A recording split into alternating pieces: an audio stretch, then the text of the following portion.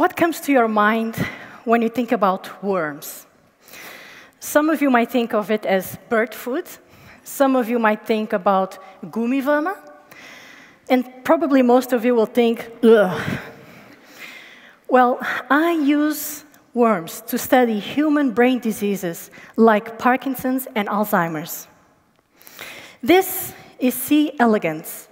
It's a worm, and it's much simpler than humans. It doesn't have a skeleton, it doesn't have a heart, but it also doesn't have a brain. So how can we study human brain diseases in a brainless worm?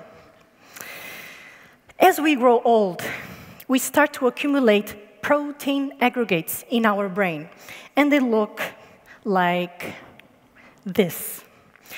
When we have too many of this in our brain, this can actually destroy our capacity to move and our capacity to memorize. The amazing thing is that C. elegans, even though it doesn't have a brain, we actually can mimic protein aggregation in worms. We share about 80% of our proteins with worms, which means that many biological processes are controlled in the same way by the same proteins. So there is this experiment I do, which is called the motility test. Essentially, what I do is I need to measure the number of times the worms bend their body like this. So it's like a little dance.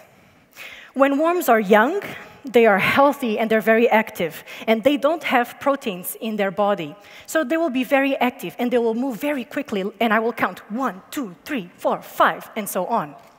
Now, when the worms become old, they start to accumulate protein aggregates in their body.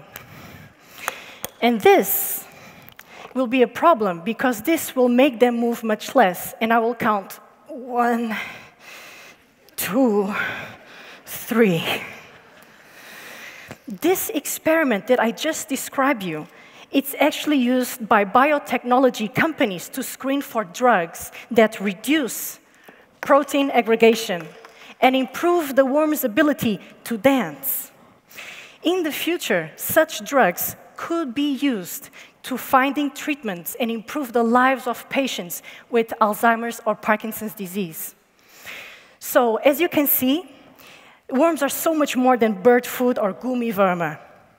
And I hope you agree with me that of all things, such a small, insignificant worm, which doesn't even have a brain, could be the key to finding treatments for human brain diseases. Thank you.